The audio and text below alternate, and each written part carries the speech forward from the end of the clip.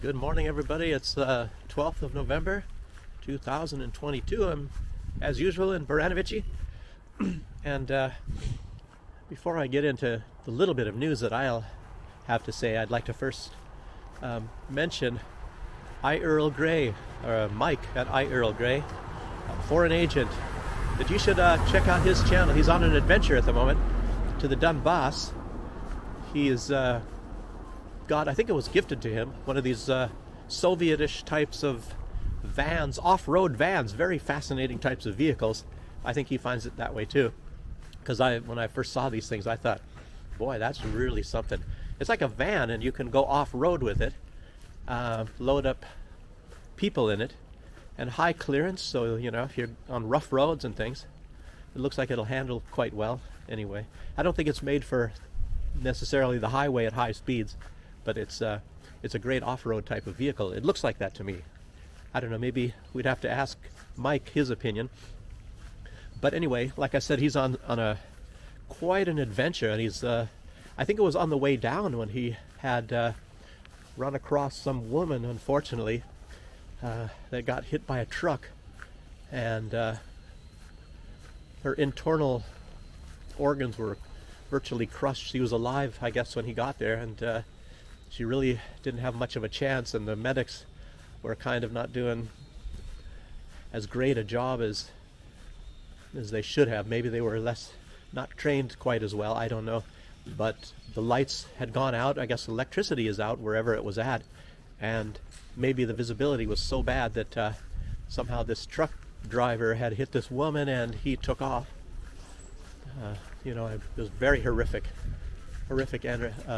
injuries.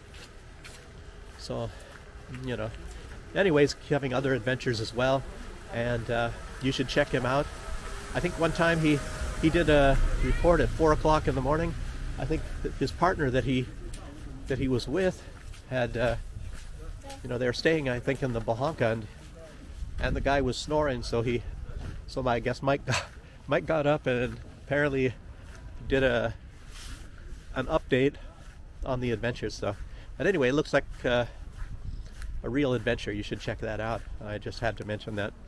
But I should also mention some other, you know, people that are doing videos, that are vlogging, and you know, I'd like to say my appreciation, and I'm sure those of you that watch these YouTube vlogs and vlogs on Rumble as well also appreciate the work that these people are doing. Let me wait. Everybody's got to be looking at me as if I'm from a different planet here. But I made a list here of most of the people that come to mind. And well, first let me say something. I even wrote this down, but I didn't say it. That you know, Mike is on a mission. Mike from iearlgrey is on a mission down there, and he's delivering some aid and assistance to, you know, some of the people, you know, that are displaced, and some of them that are having hardships in the Donbass area. And I'm hoping he's leaving some sort of a link on there where you can maybe send some sort of donations. He's an honest person, so you can be assured he's not going to squander any sort of donations for his own personal use, like a government. Certain governments do. You know how that is. You know, and then some of these agencies, you know, in the past. So you know, and I hope that it will get to him, that it's not, if you're sending it to some places like say Russia or Belarus or anything like that, you never know when the West is going to steal it or block it, or there are some really nice people out there.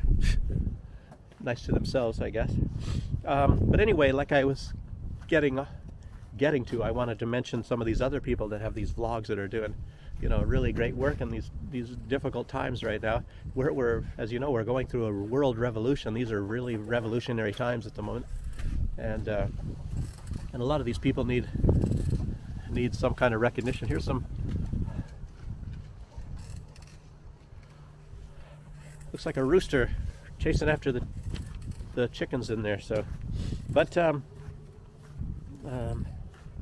so at the same time, I also want to mention those people that that are leaving these really nice comments on my site. You know, it's good to know that there are a lot of people that are very good out there, and that it's not like a lot of these woke, crazy, knucklehead people that are really just hate mongers and out for themselves and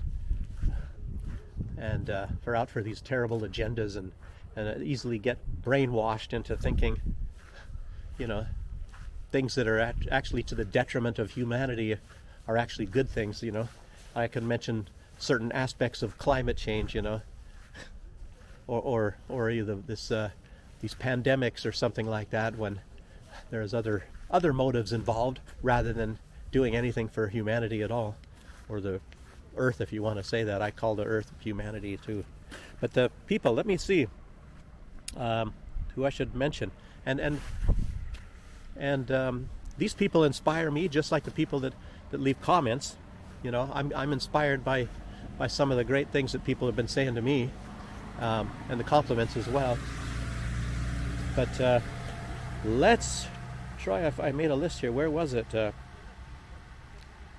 I mentioned Mike at iearlgrey, and then there's the Alexes at the Duran, and Garland Dixon, Annie Yakay, where I just saw her having an interview with another great person, very great person, is Scott Ritter. And of course there's Email Kosman, and there's Jimmy Dore and Jackson Hinkle, you know, which are great friends. Many others, and of course there's even these comedians that actually do a lot for humanity, but you know, people maybe would leave them out because they're comedians, but they actually have a bigger purpose in mind, you know, and they love humanity just like the rest of us that are watching these videos and doing these videos do. And Jimmy Dore, I suppose, was supposed to be a comedian anyway, but he's, you know, he's quite serious. And of course there's Russell Brand in a lot of ways, because he's very funny too, but doing fantastic things too. But there's Tyler Fisher, and you can't forget JP Sears, my brother from another mother, long-haired hippie type, Scandinavian-ish looking type of guys like him. And then there's a lot of these political people that are noteworthy, getting a lot of views here, that are like Colonel Black, Jeffrey Sachs, and of course I said Scott Ritter, and there's Tulsi Gabbard, Colonel Douglas McGregor, and of course there's even more. You know, I love Jeffrey Sachs as well. And then there are these other vloggers that are like on the scene right now. Is of course Mike from iearlgrey. He's on the scene, I guess you could say. But there's Patrick Lancaster, Gonzalo Lira, Ava Bartlett, and Graham Phillips, to name some. I'm sure there's more. I'm sure there's a lot of people I'm leaving out. Maybe some that'll occur to me and I will start to think, oh, I should have mentioned this person or that person. But there's so many, and I didn't even realize there were so many until you start wanting to make a list. It's actually heartwarming, as you know that there are a lot of these great people that are trying to do a lot, you know, to at least expose maybe all of these terrible people in the world. Right now they're out for you know, profits and domination, and sometimes I don't even think they know what they want. They just want to dominate. Some sort of a personality problems, you know, narcissism or who knows what, authoritarianism, authoritarian personality, as you know what that is about too. And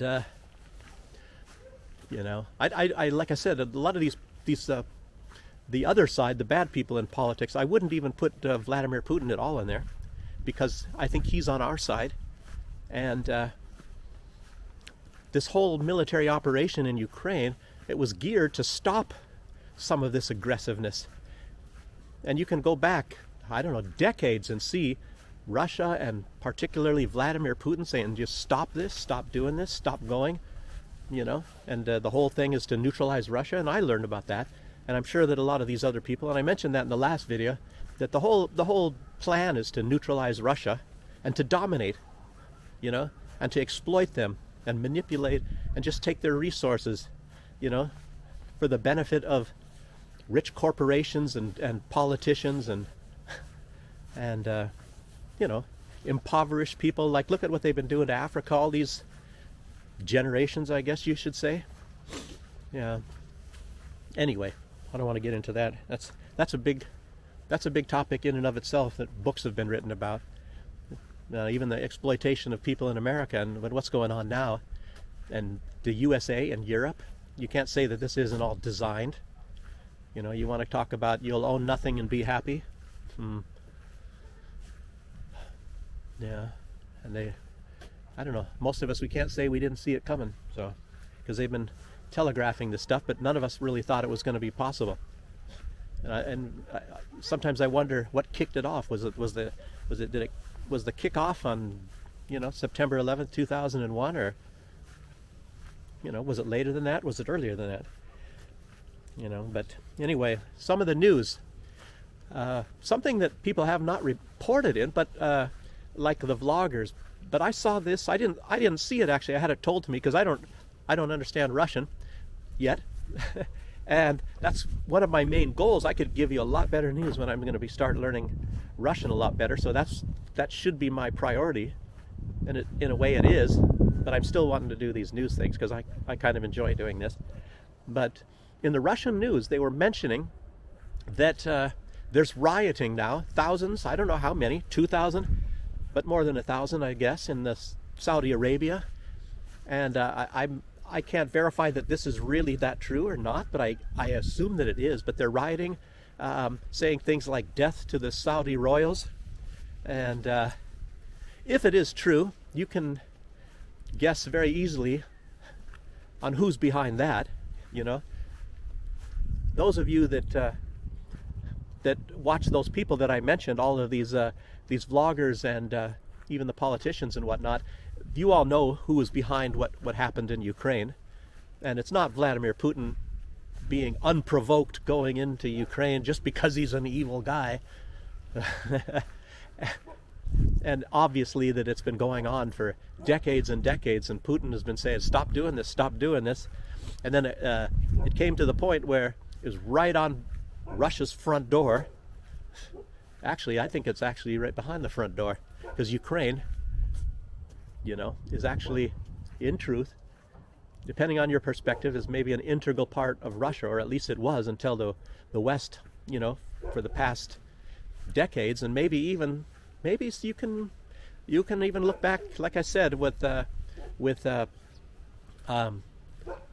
World War II, when Bandera, you know, was active, and even after World War II in the 1950s, when these security agencies were running Bandera after World War II, again, like I have to say, and it was a Soviet Union, and they were conducting operations and to include assassinations and sabotage in the Soviet Union. And the United States was not using Bandera, like I said. They were using former coherence of Bandera. And you never know what the British were doing, because the British, you know, are very secretive in a lot of things, and their military, or what do we call it, security operations, was actually maybe copied to a large extent by Israel, where it's not just gathering information. Russia is involved in gathering information, their security services. But the CIA, to a smaller extent, but to a larger extent, Great Britain is also involved heavily in sabotage. So it's not just gathering information, it's gathering information and sabotaging. And Israel, as you notice, you know, inherited that, I guess, so to speak. So it's not just, you know, gathering information. And I think Russia probably has a very, very good and very effective intelligence apparatus, but again, not involved in sabotage. And if you say that they are, it's probably U.S. information, like all of the vast amounts of Western disinformation about Russia. And it makes you sometimes wonder, do they not know this stuff? You see that Scott Ritter knew, and a lot of other people, But do you think that these American people, even today, don't know this stuff? So it's probably all just fake information to make you think, you know, that they believe certain things about Russia that they actually don't. It's mostly to create perceptions of people watching the news that Russia is doing evil things or something. Interfering in elections is just one example. When Russia doesn't interfere in any elections, we all know what country interferes in virtually every election on Earth every time there is an election. You know, isn't it something? What it's like, cast the first stone, you know. And that's what the USA. Somebody should say that to the USA. If you're completely innocent, you can go ahead and cast the first stone. But they're casting the stones and not innocent. So, but let's see what else I have written down here, because I wrote a lot of this stuff.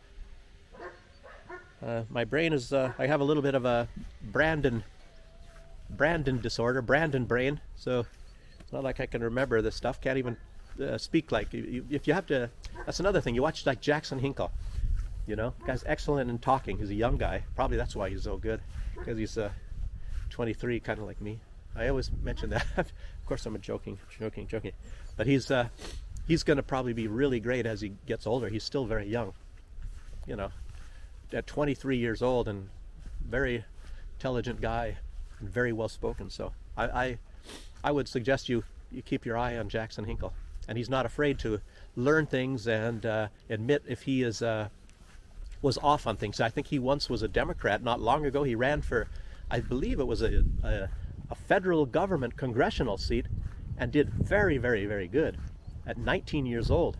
And you know, that was only like 3 or 4 years ago. But now, of course, I think he's more Republican or maybe independent. I don't know. But he likes all the right people and likes, you know, and likes a lot of the right things. He says he's a communist, but it's not the type of communist that we were all conditioned to believe is communist. So I really don't know what to say about that. You know, like I said, we were all maybe indoctrinated in a certain way. I don't know if what he's talking about really is communism. So, because it doesn't really sound like any kind of communism that I've ever heard of. Well, you should watch his show. It's called The Dive. So anyway, enough of that.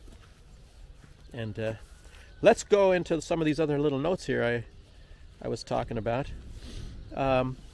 Yes, this problem in Saudi Arabia, these riots, it's obviously in response to. It's very strange that all this time there was never any riots, ever since 1971, especially when Saudi Arabia became the recipient or the partner in the petrodollar situation. So I don't want to go into that, you know, the protection of the Saudi family in order, but then they have to, in return, sell in US dollars always, and of course that's now going off track, and it's you know, oil is going to be sold, and already is being sold, at other currencies rather than the US dollar, and it's the USA in decline, as you know that. So, oh yes, that's important too. Now Ukraine apparently is building a wall between Ukraine and Belarus, just like Poland has a wall supposedly complete between Poland and Belarus. And Lithuania, they had a, I guess I wouldn't say a wall, but you could call it a wall, maybe just concertina wire between Lithuania and Belarus. And that kind of makes you wonder if this is some sort of a plan. You know, why would these people, I mean, it's not like Belarus is invading anyone. They don't have a very big military. And sure, there are some Russian troops. There's not enough Russian troops, 9,000, you know, and Russia would never invade a NATO country unless they're first attacked. Because, you know, Article 51, you attack out of the cold a NATO country and you're in deep trouble. Russia has no interest to. They had friendly relations with Finland, for example. And why would they go to Sweden? And those two are now, you know, going into NATO. It really makes you wonder what deals were made, you know, in the back room. So, And why would Finland, you know, it's always been curious, why would they give up neutrality? And if you find out the history of that neutrality, it's very, very fascinating, because Russia virtually completely defeated Finland, and then they let them say, they said, you have your own country in exchange for you declaring to forever be neutral. So that was an agreement. But now Finland decided they don't want to honor that. Well, that's part and parcel for what the West does anyway. They don't go by their agreements. They break them whenever it's. I guess they're now becoming quite westernized. You know, there should be a lot to be said about this wall going up. That Ukraine also had mined the border. They had lots of landmines, thousands of landmines placed at the border, and you know, I can understand that. Probably in case Russia would invade and send troops through, you know, and that's, like I said, that part is understandable. That's no problem there. But and it's not a problem really with the wall, but the wall works both ways. It not only keeps people out, but it keeps it keeps people in. And I think they said that the main purpose of this wall was to prevent migration. So if they didn't say immigration, they said migration. So it's to keep the Ukrainian people in, you know. And it's so strange when you're looking at this.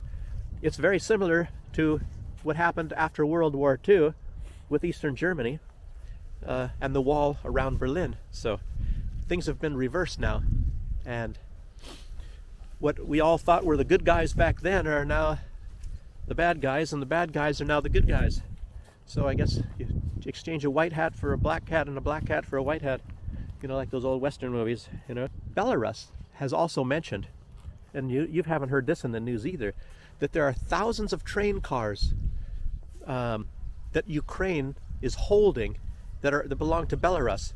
You know, when they were shipping products like coal or grains or anything into Ukraine, Ukraine just never bothered sending back the train cars. So they belong to Belarus, and I guess there's at least 1,000, maybe two.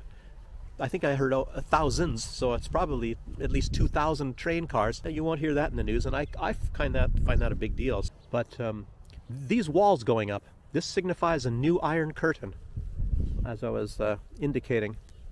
So remember the Berlin Wall. I remember my mother mentioning, because she lived in Eastern Germany at that time, and she was mentioning when she left. Well, it was before the wall was going up, so she had to get out, you know, before she couldn't get out. So she left East Germany, and I think she traveled with some Mormon missionaries. I think she was pretty young or something at the time, and then went to the United States. And then, of course, when you go there after the war, you're highly, highly advised never to speak German. So, you know, I was raised and she learned English and never spoke any Germans. One of these things to watch out for, since this wall has gone up, is to watch out for viruses. And viruses have already been used against Russia. There was, like I said, I mentioned one was was used in Krasnodar. I can't remember exactly the year. And with all these biolabs in Ukraine, I might not be accurate, but was it 46 that they admitted to? Ukraine admitted to, but at least 30 bioweapons labs, and a lot of them probably have been at least shut down. You can't bomb them because then you spread these pathogens that they were creating in these laboratories. But there's a lot of them still operating, and then they also Russia uncovered plans that stated that they were making plans to use, I think it was put viruses in the water supply that infected Belarus.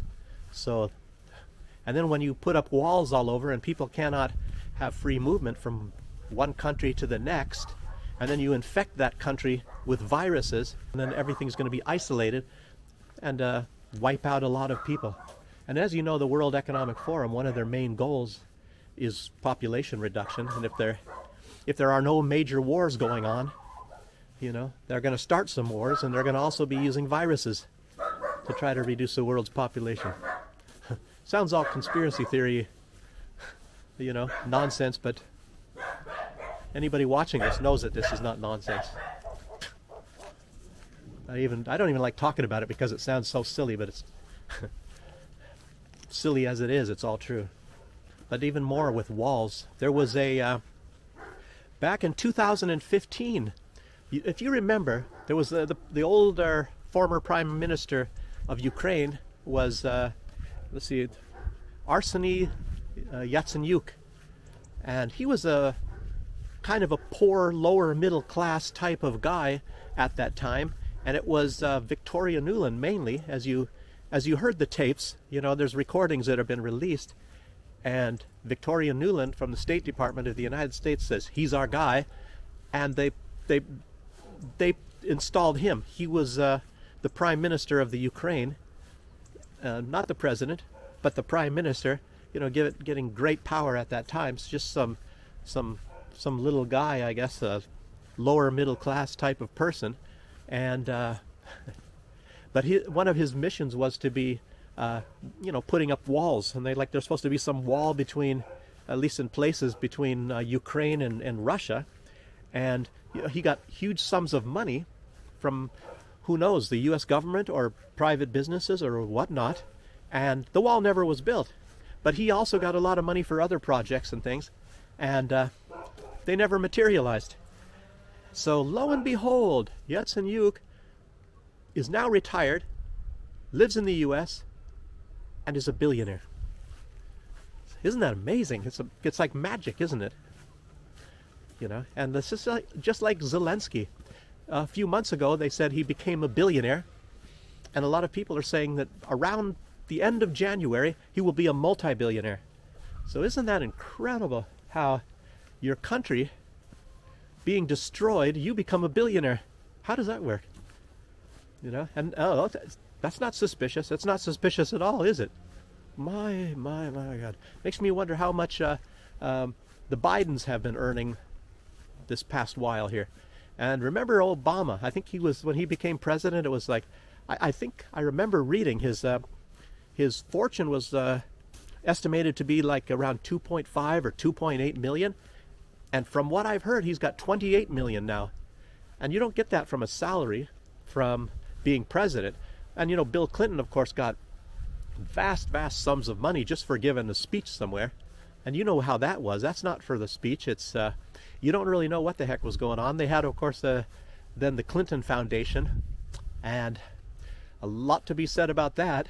But it's strange nobody ever talks about that now. I haven't even heard of the Clinton Foundation lately. So who knows what's going on there. Very interesting stuff. So if somebody out there knows more or knows something about it, just maybe put that in the comments. I'm learning quite a bit from a lot of people in comments, and you know, nothing's verified, but you know, if I hear about it and I can look things up a little bit on my own, hopefully, and find out, you know. And it's the same thing with you out there. You should be looking up things that I say. So a lot of things that I'm not really that sure about, and I'll tell you whenever I can, when I can remember, or when it comes to be conscious with me, such as this, the protests in Saudi Arabia. And I saw some photos, and I didn't see any signs. I saw a bunch of Saudi-looking type people standing around, but no signs. So I don't know if that was part of that or not. Might be fake news. You know, normally you don't get so much fake news from the Russian side, but you never know. You know, it can come from anywhere. And but what scares me the most is being here is this bioweapons threat. You know, these are people that are infected themselves, but they're infected with some sort of a hatred. And I am just so amazed, you know, and I'm sure a lot of you are too. How can you hate people for just being Russian, you know? And what does Russia do to the West? I mean, when you think about all of these accusations, well, where is the evidence? Where's the evidence that Putin did this or Putin is doing that? Like, I found my car keys, so Putin didn't take my car keys. You know, it was me that did that. You know, I still haven't found that sock that was in the dryer, and I just disappeared, so I kind of suspect him there, but I don't even have a dryer. So, but that's just to, you know, say that he could be guilty of something somewhere. And oh, another thing really important, you know, is you hear about this this price cap. You know, they're trying to put a price cap on oil. You know, and now they're threatening India. They're threatening India that they have to go along with this price cap, the United States. And I wrote something about that here. They said they must abide or else. You know, India will be cut off from Western shipping and cut off from Western insurance, which I guess that's where most all the insurance takes place, is in the West. When the West cuts you off from insurance, you know, the ships aren't going to sail, whatever, you know, whenever you're shipping oil. So, and I don't think that there's a pipeline that goes from Russia to India. So it's being, you know, delivered by ship. So I think there's a word for that. Is that blackmail or is that extortion? Is that both? You know, more evidence. The good guys are now the bad guys, and the bad guys are now the good guys. Gosh. You know, did you ever thought you'd see the day? And then they do it right out in the open. You know, it's not like some secret back door sort of stuff. They come right out and say it, you know. You do what we tell you to do, or else you're going to be punished. Gosh. The West, particularly the U.S., is becoming, you know, what is it? It's desperate, insane, and even to the point of being wicked. They're wicked now. Very wicked. And we're experiencing a revolution, like I just said. You know, if the good turned out to be the bad and the bad are now changing to be the good, I guess that's what you call a revolution. And from the things I'm hearing out of Vladimir Putin's mouth, it seems like they seem like very good things to hear. And Biden talking about hate and doing all kinds of nasty things, that doesn't sound like it's great to me.